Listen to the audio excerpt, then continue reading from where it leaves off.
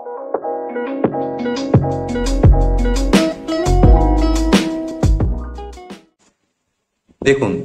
আজকের ভিডিওতে আমি ডিসি মোটরের আরো একটি প্রবলেম সলভ করাবো এবং এটিও কিন্তু বেশ অ্যাডভান্স লেভেলের প্রবলেম। এটি থেরেজার বইয়ের 29.15 নাম্বার এক্সাম্পল। এবং ভিডিওটি শুরু করার আগে আমি বলবো, যারা আমার চ্যানেলে একদম নতুন তারা আমার প্লে লিস্ট থেকে ডিসি মোটরের আগের ভিডিওগুলো একটু দেখে আসুন, ঠিক আছে? তাহলে আপনাদের বুঝতে সুবিধা হবে। তো কোশ্চেনটিতে দেখুন বলছে, the armature winding of A 200 volt 4-pole series motor is lap connected. There are 280 slots and each slot has 4 conductors. The current is 45 ampere and the flux per pole is 18 milliweber. The field resistance is 0.3 ohm. The armature resistance is 0.5 ohm. And the iron and friction losses are 800 watt. The pulley diameter is 0.41 meter. Find the pulley Newton at the rim of the pulley. তো একদম যদি আপনি নতুনও হন তাও আপনাকে এখান থেকে ধরে নিতে হবে। এখানে কিন্তু বলে নাই কি বের করতে, বলছে পুলি নিউটন। তার মানে বুঝতে হবে এটা হচ্ছে নিউটন বলতে ফোর্স আপনার অ্যাকচুয়ালি চাইছে। এট দি রিম অফ দি পুলি মানে আউটপুটে, ঠিক আছে? পুলি সাধারণত হয় হচ্ছে মোটরের আউটপুট প্রান্তে, আর্মেচারের সাথে শ্যাফটের সাথে যে পুলিটা থাকে, ঠিক আছে? তো আমাদের যে ডাটা দিছে সে ডাটা অনুযায়ী এটা হচ্ছে একটা ডিসি সিরিজ মোটর। আমি একটু ডিসি সিরিজ মোটরটা আঁকিয়ে ফেলতেছি। এই দেখুন, ফিল্ড ওয়াইন্ডিং, আর্মেচার রেজিস্ট্যান্স আর আর্মেচার। তো এই দিক দিয়ে আমার ভোল্টেজ ইন করবে। তো কত ভোল্ট? 200 ভোল্ট। রেজিস্ট্যান্স কত দিচ্ছে আমাদের? ফিল্ড রেজিস্ট্যান্স 0.3 ওহম আর আর্মেচার রেজিস্ট্যান্স হচ্ছে 0.5 ওহম। আর মোটরটা টেক করছে নিচে হলো কত কারেন্ট দেখুন, কোথাও বলছে এই যে 45 অ্যাম্পিয়ার। তাহলে মোটরটা এই ইনপুট থেকে নিচে হলো 45 অ্যাম্পিয়ার। পুরো পথ যেহেতু সিরিজ, পুরো পথ দিয়ে একই কারেন্ট ফ্লো করবে। তো এই ডাটার সাহায্যে তো আমরা ইজি ভাবে ব্যাক ইএমএফ ক্যালকুলেশন করতে পারবো। তো কত হবে সেই ব্যাক ইএমএফ? সিম্পলি আমাদের সাপ্লাই হলো 200 ভোল্ট, সেখান থেকে আমার ফার্স্টে ড্রপ হবে 45 ইন্টু 0.3,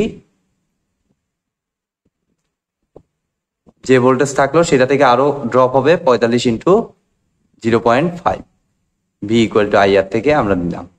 তাহলে এই যে এত ভোল্ট হচ্ছে ব্যাক ইএমএফ। দেখি ক্যালকুলেশন করে দেখি কত আসে। 200 minus 45 two 164 volt, 164 volt. Fine. এবার এরপরে আমার আরো কিছু আছে, ইবি হিসাব হয়েছে।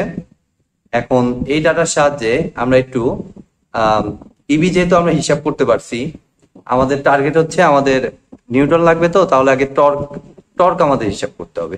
তো টর্কের জন্য আবার মোটরে কি লাগবে? স্পিড লাগবে। তো স্পিড কি আছে কোথাও? দেখুন, কোথাও কিন্তু দেয়া নাই, বাট স্পিড বের করার জন্য যথেষ্ট ডাটা আমাদের দিয়ে দিচ্ছে, যে 18 মিলিওয়েবার, 280 স্লট, 4 কন্ডাক্টরস, এগুলো সব দিয়ে দিচ্ছে। তাহলে আমরা একটু ইএমএফ ইকুয়েশনের হেল্প নিলে আমাদের স্পিডটা বের হয়ে যাবে। 5Zn 60 into P/A। এটা ডিসি জেনারেটর থেকে এই ফর্মুলা আমরা করে আসতেছি, ভেরি কমন ফর্মুলা। তো ইবি হচ্ছে আমাদের 164, বসিয়ে দিলাম। ফাই কত? ফ্লাক্স কোথায় দিছে? এই যে 18 মিলিওয়েবার। তাহলে মিলিওয়েবার থেকে ওয়েবার নিতে হইলে এসআই ইউনিট নিতে হবে অবশ্যই, 10^3। আর জেড নাম্বার অফ কন্ডাক্টর। তো বলছে 280টা স্লট আছে, খাস স্লট দেওয়া আছে, আর প্রতি স্লটে 4টা করে কন্ডাক্টর। তাহলে এক স্লটে 4টা কন্ডাক্টর, তাহলে 280 স্লটে কত হবে? সিম্পলি হবে 280 into 4 into N into P, number of poll. তো নাম্বার অফ পোল কত? কয় পোলের? 4 পোল। তাহলে এখানে 4 বসিয়ে দিলাম, divided by 60 into A, number of parallel path. তো এটা কি টাইপের? ল্যাপ। তো ল্যাপ মানে বলছি আমি এর আগেও যে নাম্বার অফ প্যারালাল পাথ হবে পোল নাম্বারের সমান। এর লাস্টের 2টা অক্ষর ফলো করবেন, এ আর পি, মানে এ ইকুয়াল টু পি। এটা হলো শর্টকাট। তাহলে ইন্টু পোল হচ্ছে 4, তাহলে এটাও 4। তাহলে 4 4 কাটা, এখন যদি হিসাব করি আমাদের এনটা দেখুন আসে 160 কে 60 দিয়ে গুণন, সেটাকে 4 দিয়ে ভাগ, তারপর সেটাকে 280 দিয়ে ভাগ, যে রেজাল্ট পাইলাম সেটাকে 18 × 10⁻³ দিয়ে ভাগ। তাহলে এন আসতেছে 488.095। তো আমি অলওয়েজ আরপিএম এর ক্ষেত্রে বলছি দশমিকের পরের ডিজিট বাদ দিতে, দশমিকের পরে যদি 9ও হয় তাও বাদ দিতে। ঠিক আছে, তাহলে এত আরপিএম। ফাইন, আমাদের এন হিসাব হয়ে গেল। আমি এনটাকে একটু এই সাইডে লিখে রাখতেছি পরবর্তী ক্যালকুলেশনের জন্য। 488 নিউটন মিটার। ঠিক আছে, তাহলে এখন আমাদের যেহেতু ইবি পেয়ে গেছি, এই ইবির সাহায্যে আমরা কিন্তু হিসাব করতে পারবো, আর্মেচার টর্ক যেটা বা আর্মেচার পাওয়ার। একবারে আমরা টর্কই হিসাব করব, এই টর্কের মাধ্যমে আমরা আউটপুট টর্কটাও দেখব। ও না, পাওয়ারটা হিসাব করি, কারণ টর্ক আমাদের লাগতেছে না, আর্মেচারের টর্কটা লাগতেছে না, আমরা পাওয়ারটা হিসাব করব। তো দেখুন, আমি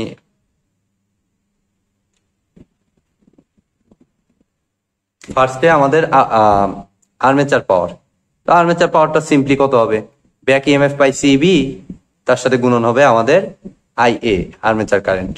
তাহলে ইবি হচ্ছে আমাদের 164 আর আইএ হচ্ছে কত, আর্মেচার কারেন্ট কত দেওয়া, কারেন্ট ইজ 45 অ্যাম্পিয়ার।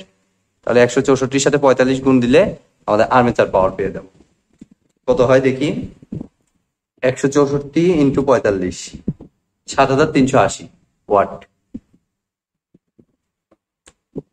ব্যাস, আর্মেচার পাওয়ার পাইছি।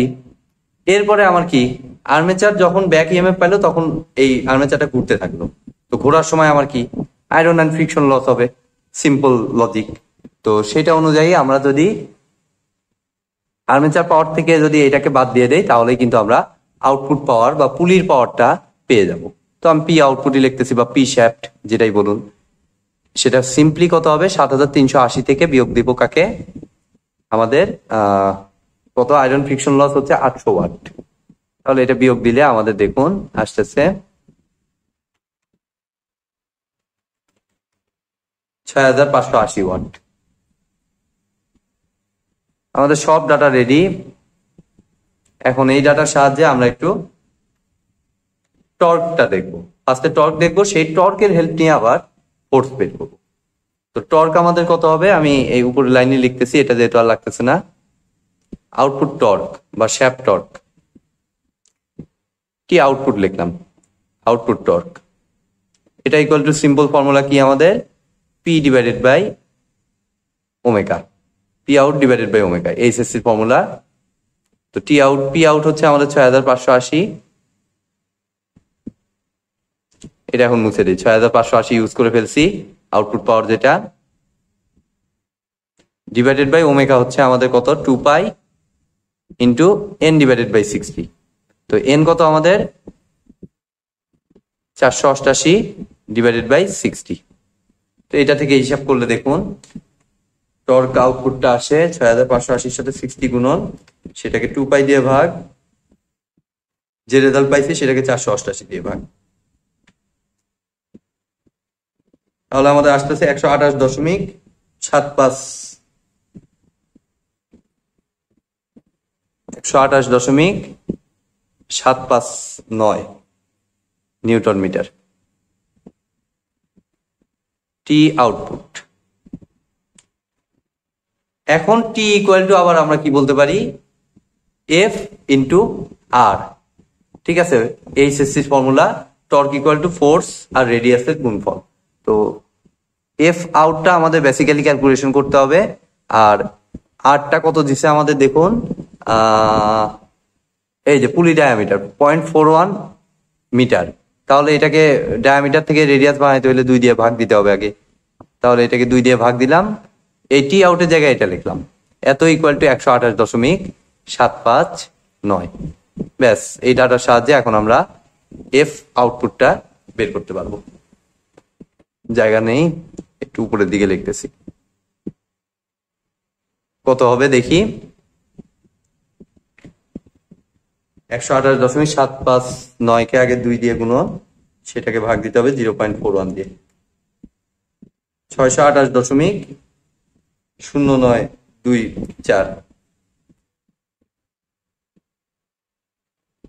628.25 নিউটন।